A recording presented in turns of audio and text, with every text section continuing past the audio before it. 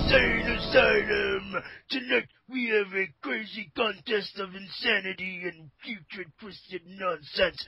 I am your host, Rufino Rivera, and I got on the line two other wrestling fans, because we are talking Wrestlemania 29. That's right, folks. This shit's about to get strange. Very strange, because we're talking Wrestlemania 29, but we don't know what's really going on for Wrestlemania 29, per se. But I'm not alone again. Tonight I am here doing group therapy with two wrestling fans themselves.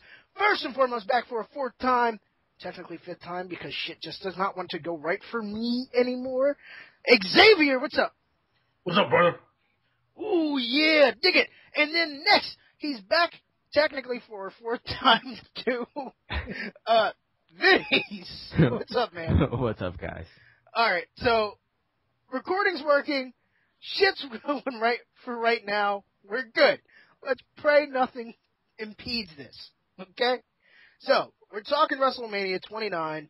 Let's hit WrestleMania itself before we start getting into our personal WrestleManias. Let's get to the big topics right off the bat. There's like 4 matches that have been somewhat confirmed. 2 of them definitely confirmed. 2 of them I'm not entirely sure on. But let's talk about one of the top 2 matches at this point. CM Punk versus Undertaker. Now, Xavier, I've got to ask you, what are your thoughts on this particular match? This match will probably be going okay, because you gotta remember, like, Undertaker hasn't been in the ring for, like, a year. And how some photos coming up, like, he's not in his best shape, too. Okay. So, don't forget, though, this motherfucker's also on a Legends contract. That's right, too. And then also, I just know, like, he had a lot of surgeries during his time off, so I don't know how it's going to go, but I know how CM Punk is. CM Punk will probably carry the match, like he usually does for everyone else. Right, well, don't forget. But I think of, like, just how Shawn Michaels is, like, when it comes down to WrestleMania, I think Undertaker will, he'll shine. Get the adrenaline kick in and, do what he does. Right. Vinny, what about your thoughts? It's been the most predictable match since January. Yeah, look, I can't argue with that one. That shit is completely true. We all saw it coming. Yeah. I mean, look, let's face facts. Okay, Undertaker versus CM Punk, we knew it was going to happen. Look back at some of the matches that they've done before when they were both on SmackDown. They were pretty good matches. Can't lie. But this wasn't WrestleMania, so Undertaker didn't put in his all. This is the one day of the year. Yes, Undertaker comes back. He probably wrestled 2 or 3 matches before to kind of to shake the rust off. But Taker, when it comes to WrestleMania, that's his day. Now, we all pretty much know. There's a slight inkling that, Taker may lose this. Doubt it. But we all know for a fact that ultimately Taker comes out of this as the victor. Is it me, or is it kind of too predictable? It's just getting old at this point. Okay. Well, personally for me, because now it's like 20 years we see Undertaker beat every single person each year, and, when the match, starts, I'm like, it's going to happen. Someone's going to try and do the finishing move. Undertaker's going to reverse it, or hit him with the tombstone, and boom, that's it. Well, the thing is, though, if we go back 2 years, WrestleMania 27, Taker had the hell beat out of him by Triple H. And I don't think anybody here amongst the 3 of us can argue this. That was the closest we had ever seen Taker come to losing a WrestleMania. Not even the Undertaker versus Shawn Michaels one? No. Undertaker versus Shawn Michaels won? Yeah, that was... That was a close call, because Taker was even like, for fuck's sake, just stop already.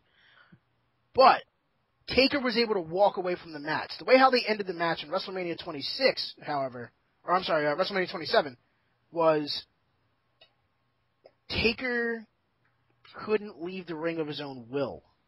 They played that angle. And that definitely set up for a match a year later, without a doubt. And that's something that no one was really expecting. No one expected Taker to be beaten up to the point where he couldn't get out of the ring himself. So, to me, that was good storytelling. That went old school with telling a story in the ring versus constantly cutting promos left and right. But, I mean, I think we all know, CM Punk's losing this match. We can all accept that, right? Yeah. Okay. Ultimately, though, I think they're going to put on a pretty decent show. Taker, I think there's only been like 2 WrestleManias where Taker's kind of like washed out during a match. I don't think this year is going to be that year because I think this may be, if not this year, next year will be the last time we see Undertaker in the ring. I think next year he's going to be in the Hall of Fame. He's going to wrestle his final match at WrestleMania, go 22-0, and that's it. Thoughts? He should have retired at 20. I agree with that, but I think they wanted to kind of solidify it a little bit more. Yeah, I don't know why, but... Yeah, I agree too, but I think he might go a little bit longer than 22. If he goes to 25, I'd be completely stunned. That's what I was thinking, like most 25. If he goes 25, I'd be, look, if he goes 21-0, cool. If he goes 22-0, great. If he goes 25-0, my jaw will hit the floor. I'll be a happy camper, but my jaw will hit the floor. And now we have to talk about the obvious, elephant in the fucking room. Rock versus John Cena. Never before, never again, turned into, it's happening again, folks. And this time the title's on the line. Oh shit, I am so not interested in this match. What about you guys? Break. Yeah, I saw this coming since last WrestleMania. Yeah. It was pretty obvious. Yeah. I mean, look, I like The Rock. I like the old Rock. I like the. I like. I remember that. I like the 96 to 2002 Rock. Who came out and he just like said some of the most off the wall shit, and his matches were classic, especially him versus Austin. Classic match. But now you've got this new Rock versus John Cena. All right, look. I give John Cena credit where credit is due. This is one of the hardest working men in the WWE. What the fuck is he doing in the main event again? I don't even know. Can somebody please just put him on the sidelines for the next year so we can forget about him for a little bit? He makes too much money. Even when you put him on the sideline, he comes back fast. I noticed, like, he ruptures a disc in his neck because he takes a power bomb from Batista, and then, like, 6 months later, he's back. Like, that Tuesday, I'll never forget that whole thing. Like, he went into surgery that Tuesday from that incident, and he was walking the same day. The same day he was like, I feel so much better. I can walk, I can move my arms and legs, and I'm gonna go ahead and let this rest up a bit. Then he had his pec injury, where he tore his pec clean off the bone, and then 6 months after that, shows up at Royal Rumble and wins the fucking Royal Rumble. It's like, oh, are you fucking kidding me? Like, John Cena, look, credit where credit is due. Hardest working man, fast healer, and he does take care of himself. Credit where most boring fucking wrestler ever. I would rather see, put a couple of new kids in that fucking position, please. Next year, WrestleMania main events, Yoshitatsu versus John Cena. No, next year's WrestleMania is going to be Yoshitatsu versus Zack Ryder for the Internet Championship. Because that's where it's pretty much running to. I mean, look, I give credit for WWE trying to make some kind of splash in the wrestling world, but we've seen it all. It's time to change things up. Now, I have to ask this about both of you. Vinny, I'll ask you first. Do you think it's time for the PG rating to just disappear? No, because look at when the Attitude Era just first started. It was PG. It's just that the creative team sucks now. Okay. Well, then again, Freddie Prinze Jr. is on it, or was on it. I don't care how much he says he's a wrestling fan. He's no. The number one requirement to be WWE's creative VP is to not know anything about wrestling. That is just brilliant to hear. Salvi, your thoughts? I I say keep the PG going. I totally agree with like writers. Can we just go back to the old ways where wrestlers actually write their own promos? That would be nice, but the thing is, wrestlers have a tendency to be potty mouthed. I should know, because when I went for my tryout at CZW, fucks were just thrown everywhere. Like, what the fuck are you doing, you fucking fuck? Get the fuck on that fucking wall, right fucking now. It's CZW, man. Dude, it doesn't matter, because when I went down to the Monster Factory, same way. Mike Sharp was the same way. What the fuck are you doing, you fucking fuck? Get the fuck up on that fucking wall, right fucking now, you fucking piece of fucking shit. Like, wow, I would have never thought that professional wrestlers would have been so damn vulgar. Yeah, okay. But, I mean, to let the wrestlers write their own promos, it would seem a little more natural. Just the way how I see it, and maybe you guys can agree with this, give them an outline. It's like, these are the marks you have to hit. You have to hit that, you're starting a feud with this person. At some point, you have to hit the mark where you mention that you were this champion or they're this champion.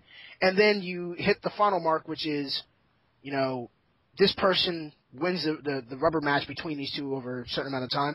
And this one person wins the feud, and they either go stay face or they go heel or they go, they go face or stay heel, whatever. I think it should be point A, point B, point C. You fill in the blank. That would be awesome.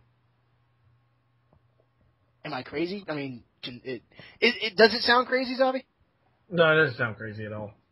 Okay, because I mean, some people would say, yeah, that's a great idea. Other people would be like, well, that's illogical. It's like, well, fuck you too, Spock. I mean, I just think it would make more sense if you gave the wrestlers a lot more creative control. Maybe then you would be able to tell which wrestlers have a knack for this shit and which wrestlers are only good for wrestling, which wrestlers are only good for mic, things like that. Yeah, if they're not good on the mic, just go back to the old ways. Just get a manager. Right, and let them be your mouthpiece. Yeah. I agree with that. Bobby Brain Heenan, how many wrestlers he had? And a lot of the times, he was the one who was cutting the promos. You're right. I mean, God forbid we have another Ultimate Warrior. Oh, man. This is a guy who just starts rambling on about random shit. And then the things from the skies come down and immerse itself in the energy that is the world that we live in, and it explodes into a fiery cosmic destruction of chaos, superseded by the power of a magnum gun times the body of a living human square. And then Albert Einstein comes out and takes a shit on your grave because he ate tacos that morning and he fucking rode a unicorn. And that's why you will be beaten by the Ultimate Warrior. Dude, I still remember that promo he did for Hulk Hogan about a plane crash. Yeah! That was the most weird promo I've ever heard in my life. I think every single wrestling fan must be scratching their head and went, what? Like, what the fuck is he talking about? I mean, I can't remember it too well. Like, he was talking about Hulk Hogan being in a plane crash, or he was comparing Hulk Hogan to a plane crash. It was one of the two. There was something about a plane crash. It's just the fact that he was like, Hogan and plane crash. It's like, wait, what? Yeah. The fuck is wrong with... Hey, dude, really? Are you okay? The drugs are still kicking in. Obviously. Why don't you tone down a bit? No, I just did 13 lines off the back of a hooker's back. Is that the why he snores a lot with the cocaine? But probably. It's trying to get every little last grain up his nostril so he can get that fucking hit. There was another match that was kind of confirmed. It's the Shield versus Orton, Sheamus, and Ryback. Doesn't Ryback have that whole thing with Mark Henry? Yeah. So why in the fuck would he be in this match against the Shield? It's WWE. Doesn't make any sense. There's continuity issues, people. Where the fucking plot holes? Zavi, what do you think about that fucking confusion? It's not going to be confusion, trust me, because probably within a week or two or last minute, they're going to make that Mark Henry versus Ryback match and then replace him with Big Show. It's the only thing that makes sense, because the last person who was attacked on Raw by the Shield was fucking Big Show. He took a knee to the side of the dome. He took a triple powerbomb. Yes! No, wait, it was Orton who took a knee to the side of the dome, and it was, Big Show who took the triple powerbomb. What the fuck? I mean, why would you say, okay, the Shield just got back at Big Show, but instead of having Big Show, we're going to put Ryback in. It's WWE. They always do stuff last minute. fucking pointless. And there was another match, the tag team match. Team Hell No versus Ziggler and Big E Langston. Okay, first and foremost, does anybody see Big E and fucking Ziggler becoming tag team champions? I hope not. Well, I hope not either, but the rumors are stating that they're supposed to lose the titles so Bryan and Kane can fight against each other. I hope, like, that match does not happen because I really hope that Ziggler cashes in, and I'm quoting that, at WrestleMania, instead of this tag team match. Yeah, I hope so too. That's the thing that I'm worried about. He's held on to this box for the past year. Okay? He's entitled to use it any point up until WrestleMania. Who would he cash it in on? He only can cash it on the World Heavyweight Champion. So he's going to cash it in on either Del Rio or Swagger. Are you? Ew, nasty. Like, anybody wants to see him be champion on SmackDown. He's more raw material anyway. Ew, that's fucking stupid. Fucking pointless. By the way, for WWE, I'm going to do you a favor. I'm going to plug something. The history of the WWE Championship and the history of the World Heavyweight Championship can be found at your local Walmart for $29.96. Actually, I want to do a little plug myself by WWE. Okay. Because they just re-released the first, I think, 15 WrestleManias as individual DVDs. Yeah. And I believe they also put the word WWF back in the video. Cool. And now, see, that's some credibility. So you know what that means? WrestleMania 3 is going to sell out. Yeah, and the pricing around $15 a DVD at Amazon. I think Walmart is going to end up having a whole bunch of them too, because I saw there's a whole spot dedicated to WWE DVDs at Walmart. I'm telling you right now. I'll see you tomorrow then. Okay, so now we've got these 4 matches, and the question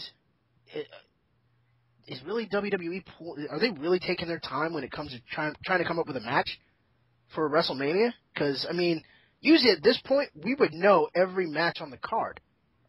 Yeah, because usually WWE trying to plan WrestleMania around, like, right after Survivor Series. Right.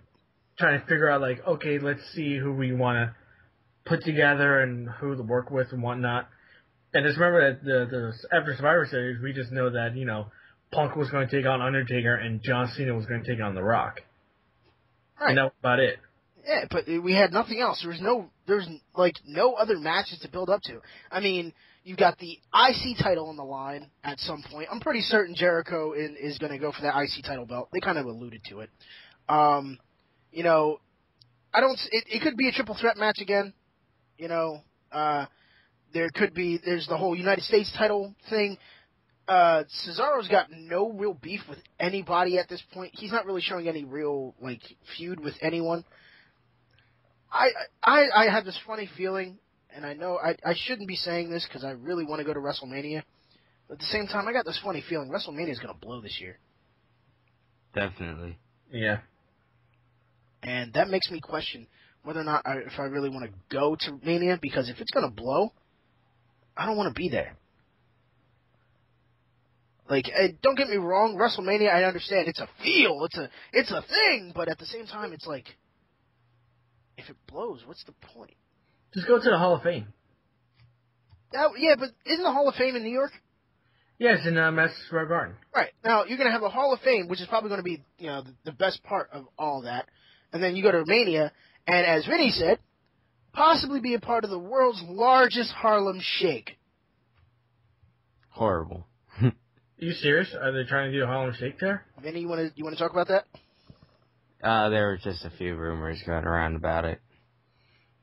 I still remember that one rumor that they wanted to break a world record for most people wearing a mask. Right, because they wanted Rey Mysterio versus Sin Cara. Yeah, and plus, that was the reason why Kane put the mask back on, too. Right, and what happened there? Nothing. Nothing. It wasn't even a mention of it. It's like, another fucking idea falling flat because we didn't bother to tell anybody about it. But now that we talked about that, we should start talking about things that really matter to us. Here's a question that I think is a fair question to ask. If you could go back in history, out of all the WrestleManias that you've ever watched, with the exclusion of WrestleMania 3's Steamboat versus Macho Man match, take two of your favorite matches and put them into this year's WrestleMania. Who would they be? What would the matches be? And where would you put them on your card? So we'll start off with you, Vinny. Who would be your top two WrestleMania matches that you would want to see from previous WrestleManias in this year's WrestleMania? Rock versus Austin from WrestleMania 17. Fucking awesome match. Nice. And I guess Taker versus HBK in their first match. At WrestleMania 25. Yeah. That one was a showstopper, legit. Not to mention the camera guy who got fired for saving Undertaker's life. Still some bullshit in my eyes, because he dropped the camera. I would rather drop the camera and save a man's life than watch a man die on camera. Is that just me? No. No. Okay, good. Still don't think that the camera guy should have got fired. Look, Vincent Kennedy McMahon, he saved one of your top superstars from breaking his fucking neck. He did you a favor, give him his job back. Alright, Zombie, what about you? God. First one I'll pick is Shawn Michaels versus Bret Hart, the 60-minute Iron Man match. That was a fucking good match. Yeah. And the second one, it's almost like a personal for me, okay. But it's another Bret Hart match, but it's Bret versus Owen Hart at WrestleMania 10. That was awesome. Oh my God. That was the reason why I got into wrestling, and plus to me it was their storyline was more personal to me. Okay. Because like I got into wrestling, and the first person I got into was Owen Hart. Okay. And the storyline was, Bret was always getting the attention. Right. He was popular, whatever. And my childhood, I have an older brother, and he was just like that too. Okay. So I myself was extremely related to Owen. Okay. So that's why I picked that match. It's a good match. Both of those matches are fucking good. I'm actually gonna nitpick a bit. Because I would like to have two, but my two favorite ones, obviously my favorite one being Steamboat and Macho Man, but since we can't choose that one, I may only be able to go with one, maybe two. And the first one I thought was, it was a legit clinic in technique versus power, and that was Kurt Angle versus Brock Lesnar. At WrestleMania 19? I believe it was WrestleMania 19. And it was just like, to see a big man go for the risk and take that shooting star press moment in Brock Lesnar, dude, that was ballsy. That was flat out fucking ballsy. The thing is, if you go online, you can actually find this on YouTube. You can look up Brock Lesnar doing a shooting star press on, like, Heat. And he pulled it off. Yeah, he also did in OVW, and he did it very well. Yeah, it's just that night, he just fucking, I think it was because of the jitters and the nerves, he flinched at the wrong time and botched it. But for a big guy to fly like that, that's fucking impressive. It really was. And I would have to say the second match, call me a cynic, call me a bit of a cynic, call me evil, call me a sinner. It's a Chris Benoit match. Who? I don't give a fuck. Wait. Is it Chris Benoit versus Chris Jericho? No. Is it Chris Benoit versus Kurt Angle? Yes. Yes, it is. But understand something. You had two wrestling technicians in the ring. Okay, you had Kurt Angle, 1996 Olympic gold medalist. Fucking wrestling machine versus the Rabid Wolverine, Chris Benoit. I don't give a fuck what anybody says. Take away, look, yes, he will always be stigmatized for the cruel, vicious shit that he may have done. But at the same time, you cannot take away that when it comes to this man's wrestling prowess, it was bar none. No one was as intense when it came to just wrestling. Yes, he couldn't talk worth a damn. And yes, he was quiet for the most part. But when it came down time to fucking wrestle, he fucking wrestled. Okay? Anybody who does a fucking suicide dive and slams into the damn announce table as hard as he did when he went against Booker T and gets up and still finishes the match deserves credit where it's fucking due. And that match that he had against Kurt Angle was a clinic. It was a fucking masterpiece. Don't give a fuck what anyone says. I thought it was an amazing match. But what we're going to do, folks, we're going to take a moment to give you the opportunity to take all this wrestling information to sink in. And then what you're going to do is you're going to hit that annotation down here at the bottom of the screen, and you're going to go on to part 2, where myself, Xavier, and Vinny, we're going to talk about our personal WrestleManias. If you had a choice, what would your WrestleMania be? Leave a comment down below. You know, hit like, subscribe, share, do all that fun stuff. Especially share. You know, become an inmate, join in on the fun. Hit that like button, and definitely subscribe. But most importantly, fucking share and leave your comments, letting us know if you could have your WrestleMania, who would you have in it?